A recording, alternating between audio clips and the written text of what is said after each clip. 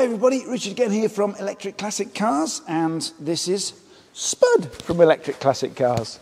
And today's video is going to be a tech talk. So if you're into tech stuff, stay tuned. If not, go and search out some cute videos on cats or something. What is today's tech talk about? Well, it's a subject I get asked quite a bit in shows, which is why do electric cars like this have things like this in it, a radiator? So today's tech talk is all about thermal management. So let's get into it. Now, before we get into EV, let's talk about where we've come from. And that is good old-fashioned engines. And in this one, there's a big, massive V8. How big is this one? Can you remember? It's about 7 litre. I think on the last video, people were saying it was either 6.8 or 7.2. 7.2. It's definitely a 7.2. So it's a 7.2 litre V8 in this. And this isn't the most efficient thing. So let's get into the engine bay and have a chat about that. Now, when I'm talking about efficiency, I'm not talking about miles per gallon here. I'm talking about the efficiency of putting energy in via petrol, if you like, and turning that into motion. Now, an engine is, a modern engine is roughly around about 30% efficient. That means of the energy that you put in, only 30% of that is turned into motion. The rest is lost to friction and heat and noise. And an old V8 like this is probably even less efficient, probably more like 20% efficient. Now, we're going to be talking mainly on heat today and how we deal with heat. And an engine like this, you know, if we didn't deal with the heat management, it would essentially seize and destroy itself. And why is that? Because essentially what you're doing is you're taking the energy and you're blowing that into, you know, an explosion, if you like. And a lot of that heat then goes out the exhaust. That's 30% of the energy that you put in goes out as heat out of the exhaust. And another 30% then is having to take the heat out of the engine and cool it down via these radiators at the front. So again, 30% of the energy that you put in via fuel, you have to get rid of via the radiators. And, you know, there's one big radiator at the front here, you've got 2 fans there, and the temperature that an engine likes to work at is around about, say, 75 to 105 degrees Celsius. We'll put something down for Fahrenheit down the bottom. So these actually run quite hot, and anybody that's, you know, seen in films, if you like, taking a radiator cap off and steam coming out, you know, these run hot, and that's because petrol or diesel engine is a very inefficient thing. In fact, it's a converter, and it's not a converter of money into noise, as, you know, my dad used to say when I used to do drag racing, that engine's just a converter of money into noise, which is kind of true. But it's a very efficient way of converting energy into heat as an engine, and it's a very inefficient way of turning energy into motion. Now, on that note, remember the 30% efficiency of an engine. Now let's talk about electric motors.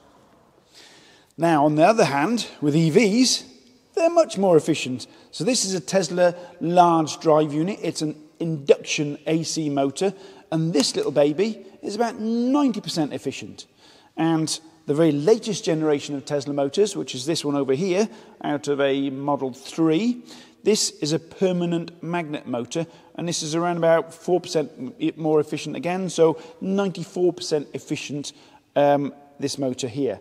Now, it's not strictly speaking true when I say 90%, 94%, etc., because there's what's called efficiency maps, because the efficiency of an engine or a motor changes depending upon where you are in the rev range of it, if you like. So I'll put up a little image of the efficiency map for this and this, because one mystery that came up a while back when Tesla moved to permanent magnet motors was, how can 4% more efficiency of a motor result in 10 plus more % of range? So 4% more efficient, and I'm getting 10 plus more efficiency of range. Do you know why? No. Tim has a confused look on his face. And it's because, we'll put up the efficiency map here, it's what's called an efficiency island, if you like. The amount of time that this motor stays, say, peak efficiency, 94% I think it is much more than an induction motor. So the area underneath the graph, or above the graph if you like, 94% is quite large, whereas an induction motor, peak efficiency is quite a small area. So there you go, 90 to 94% efficient electric motors, and that's why you still need a radiator, because that 10% of inefficiency compared to 70% inefficiency of an engine needs to be dealt with, and that is usually heat, because there's not much noise, if you like, that comes from this. Obviously there's a bit of friction, but primarily it's heat management that we need to deal with. So 10% of the energy that goes into this, or 6% that goes into this, still needs to be dealt with thermal management and radiators. So let's have a chat about radiators. Now, time to give you a quick run through of how a coolant system works. First of all, you need a tank to store the coolant. Second of all, what is coolant?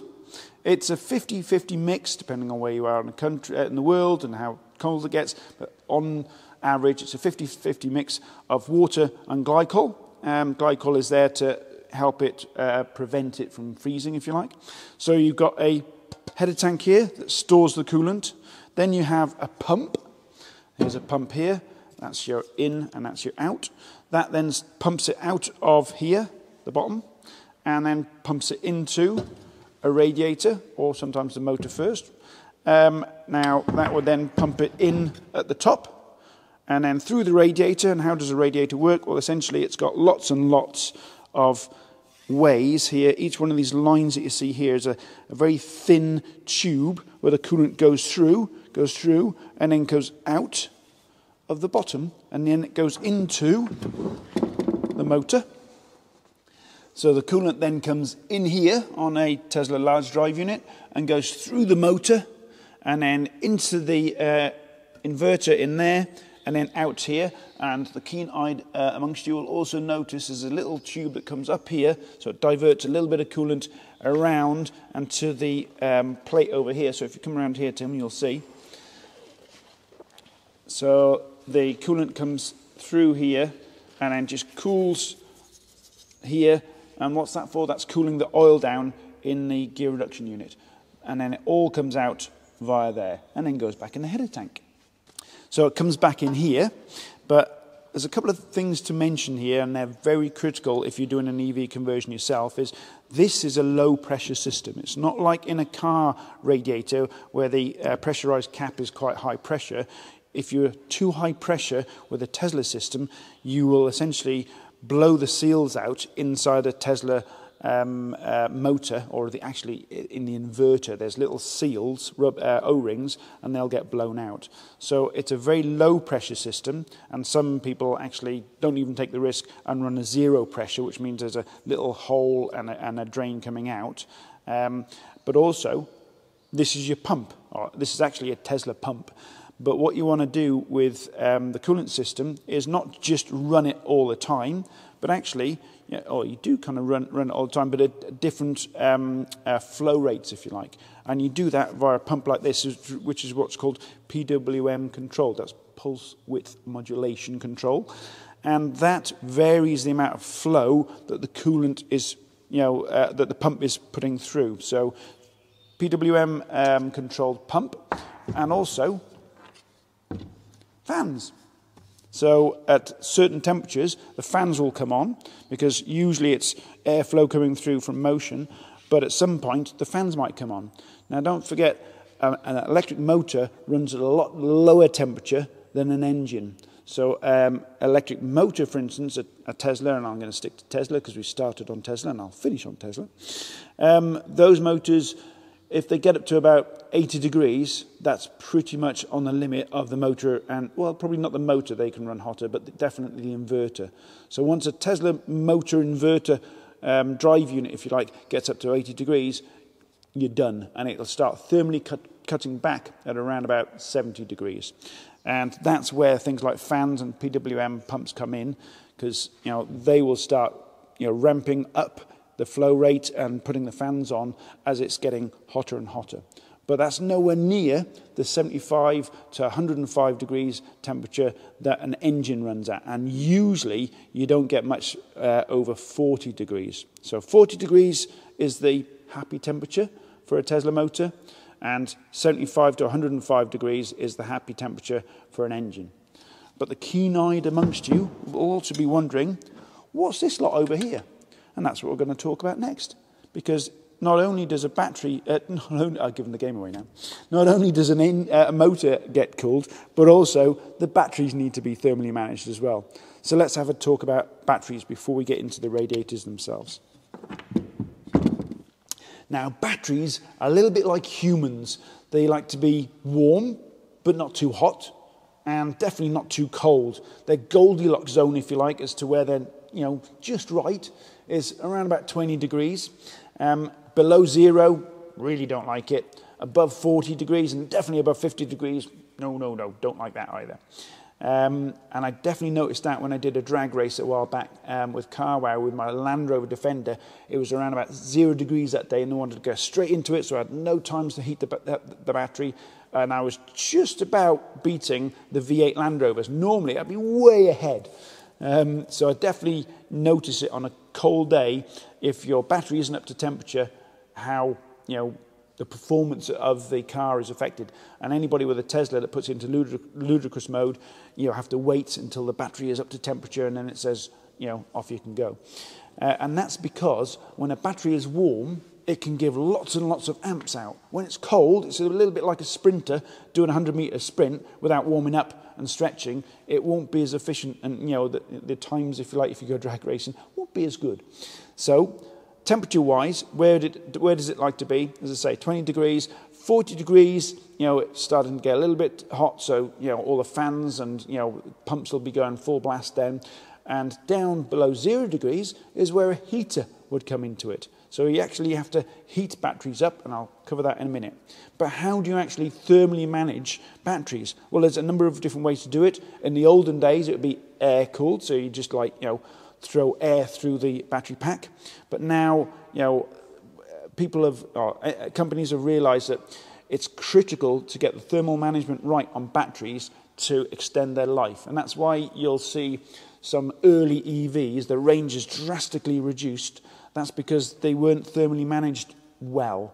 Nowadays, Tesla are getting, hundreds of thousands of miles out of their battery packs, and with minimal battery degradation. And that's because the thermal management is so spot on now. So, how do you do that? Well, here is a battery pack. We're just getting made up now. Lots and lots of cell taps to monitor the cell voltages, and the black wires here are thermistors to monitor the temperatures. And on these pouch-based modules, of which there's 1, 2, 3, 4 here, in the middle of this battery sandwich is like a coolant plate, like the jam in a sandwich.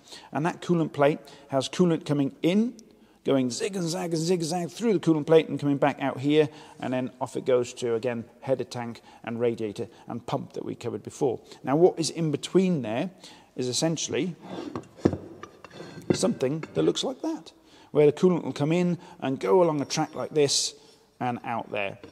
And that then takes the heat out of the batteries through the radiator system and back in. Now on a Tesla, slightly different because these are cylindrical cells. So on here, you've got a very thin tube, if you like, that goes through and zigs and zags in between all the 18650 cells in this, which are the cylindrical cells, through there, and back out there. And that's how a Tesla module is cooled down. So that's how, they're cooled down, as I say, but let's talk about how they get heated up. And this little beauty here is a Tesla battery coolant heater. And you've got your coolant coming in here, going out there, and orange, high voltage. That's going to the element that's in here. And essentially, all that's happening is the coolant is getting heated up by the element and coming out there. Same kind of principle as a kettle, if you like. And that is pretty much thermal management on a battery. The only other thing I should mention as well is, pump-wise, you need a much smaller pump than the one for your motors, if you like, and that is because it's obviously running less flow rate, but more importantly, a lot less pressure. You do not want high pressure coolant system going through batteries because again, seals will pop, and the worst thing you want is coolant all in your battery pack. So most people run these as an open system. That means they're open to atmosphere, therefore no pressure apart from the actual pressure that's coming from the flow of the coolant. So there you go. That is motors and batteries. And the other thing, which you also need to cool down in electric vehicles, are all the ancillary items, like this DC to DC converter, which converts 400 volts DC down to 13.8 volts to charge up the 12-volt battery. I know, 12-volt batteries in electric vehicles. They're still using 12 volts, unfortunately. And chargers and other electronic devices that have inefficiencies in them will also need to get cooled down as well. So there we go. That is why electric vehicles have radiators.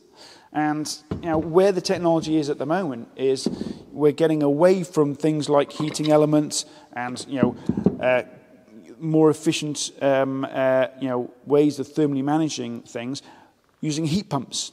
So in around about 2019-20, the Model Y came out. That was the first Tesla, if you like, that had heat pumps in it.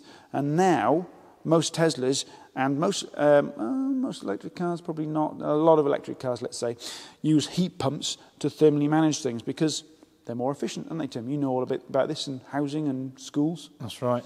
I think they're selling them now as optional extras, aren't they, on a lot of electric cars? Right, okay.